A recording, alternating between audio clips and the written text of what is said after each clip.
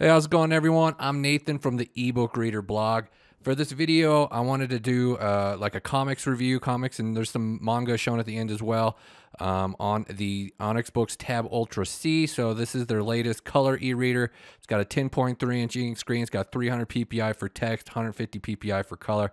So first off, I wanted to show the built-in app, Onyx's Neo Reader app. When you're using comic files with that, it has like the best refresh. It has better refreshing than like third-party apps, so everything's, for the most part, nice and smooth as far as like the picture quality goes. You don't get a lot of overlapping images from previous pages. So you've also got this little adjustment in here where you can adjust the color enhancement, and you got color brightness. So you can, and then you've also got the dark color enhancement. That's more for ebooks. Like you can kind of make the text bold. It just kind of makes things too dark with comics if you crank it up too high. But you can adjust these to your preference here, kind of enhance the color a little bit better on, the Tab Ultra screen.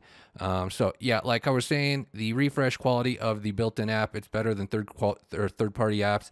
I'll switch over to a different comic right here, a little bit more brighter colors.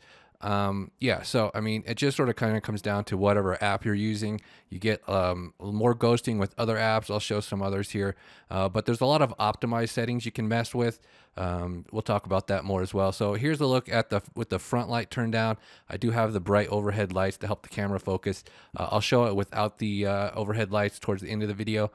You can also adjust the brightness by swiping up and down the right side of the screen here. Actually, you can change how they have these gestures, and you can set it to do, if you want it to be on the left side of the screen, you can have it do different things. But anyway, we'll talk about that a little more as well. So the brightness is pretty high. Here's one of the gestures. I have the right swipe gesture set up to refresh the screen. You can also use the option in the setting up there, and there's also a navigation ball that you can use to like refresh the screen, so that can help get rid of the ghosting somewhat. Let's load up the Kindle app right now. I showed this in the screen comparison video, and I didn't really optimize it at all, so there's quite a bit of ghosting, and there's a lot of different settings, and they're kind of confusing. We'll talk about that a little bit here. But yeah, as you can see, there's more ghosting, and you see the after image effects, especially in the black border there. From previous pages. You can do that refresh thing, like I was saying, the full page refresh to clean it up. But yeah, so like if we go into the settings option here, if you swipe up from the bottom right corner, so you have these different refresh modes. HD is supposed to be the best. I kind of don't see it that way though. Sometimes like ultra fast is better. It seems like there's a little bit more ghosting with the HD than there is some of the other ones. It doesn't do the refresh after you turn the page, which is kind of weird. I have this set up on my other Onyx device, and you can set the page refresh, and it will do it every page, but for some reason it's not working like it does on that model. So you got these different settings with the refresh modes like I was talking about in here. And like I said, with that little toggle on the top right, you can enable full refresh after dragging and releasing. You got some different flickering options in here. I don't even really know exactly what these do. You just kind of mess with them. It doesn't seem like it has the desired effect every time. You just kind of have to mess with these different refresh options. After doing this video, I show it more towards the end. I've come to the conclusion that the Regal mode seems to work best with like the Kindle app and the Comixology app. It has more flickering, but it has less ghosting. Just kind of depends on what you want. So like if you have these modes, it really doesn't do much flickering, but like the ultra fast is actually pretty smooth.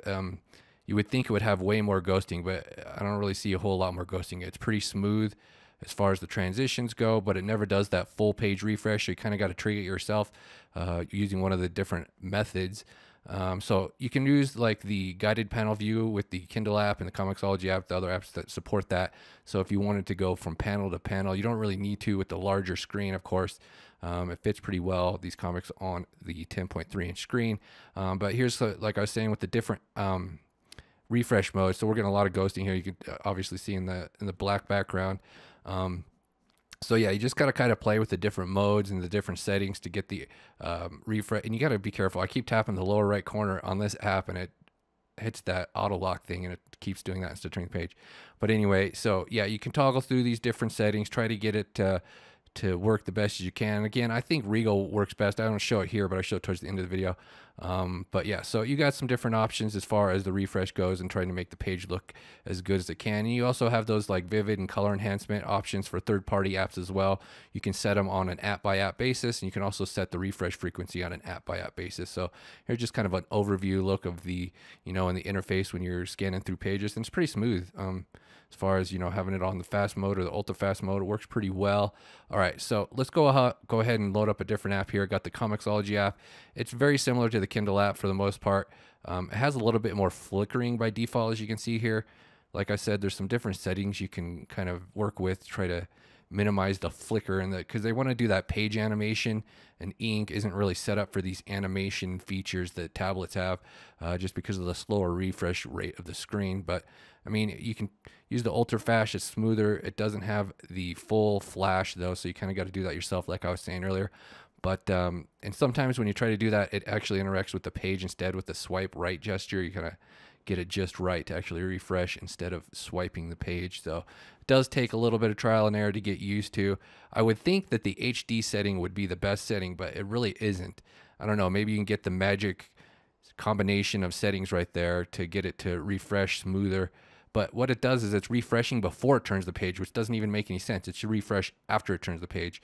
Like I said, Regal, this one seems to be the best as far as less ghosting. You do get more flickering and more refreshing this way, but as you can see, there's not as much ghosting this way. It actually keeps it pretty clear. The swiping does have more ghosting than if you're just tapping, because it triggers that animation sliding effect for the app. But when we're doing it this way, it's actually not bad as far as, minimize ghosting. It just kind of depends on if you like the flickering or not. I actually loaded up a couple of manga on the Kobo app right here. I don't like the Kobo app for reading really, because it's got really bare bones features, which is weird because their e-readers have tons of features. But anyway, these manga actually work really smoothly on the Kobo app for as far as refreshing goes. I mean, it's pretty impressive because I haven't messed with the settings or anything. It's kind of default, and it's like refreshing the page rather well. There's not a whole lot of ghosting going on right here. It's pretty fast and smooth. And that was just with the default settings here. You can kind of tweak it a little more to get it even smoother. That was with the balance setting. Ultra fast is even a little bit smoother. Doesn't quite have quite the crispness as some of the other modes, but yeah, again, you can kind of toy with these settings and just sort of get what you want to go with here. But yeah, as far as the Kobo app goes, I'm pretty surprised how smooth it refreshes. Has a minimum of flickering, minimum of ghosting. It looks pretty clean actually. So like I said, it just kind of depends a lot from app to app basis, because like none of these Android apps are designed for ink screens, and Onyx kind of helps things out with their little optimizing options here. So that's definitely an advantage, but still, it's not going to be quite as smooth as an actual Kobo e-reader running in one of these books, or Kobo Kindle running one of these comics. But of course, they don't have color, so it's a huge advantage as far as color content goes on the Onyx. Again, the built-in app seems to have the best refresh quality, the best the minimum amount of ghosting. So if you can get your comics in CBR or CBZ format, which is not going to be entirely easy to do, everyone wants to use DRM anymore, but as far as that goes, it definitely helps using the Neo Reader app on the Onyx Tab Ultra C here. I also wanted to show the front light off with the overhead lights turned off, so that's what we're going for here. So with these color e-ink screens, they benefit a lot from having the front light cranked up, definitely a lot more than regular black and white ink screens. Helps make the color stand out more, just makes the screen look better, because they have this sort of darker quality than your regular ink screen. So this is like regular ambient lighting, the light coming through the window, not too bright, not too dim, but this is more of like an actual representation of what the screen looks like, in more ambient lighting conditions without a bright light. The color ink definitely, like I said, benefits more from the front light being maxed out. But overall, it just sort of depends on what your needs are.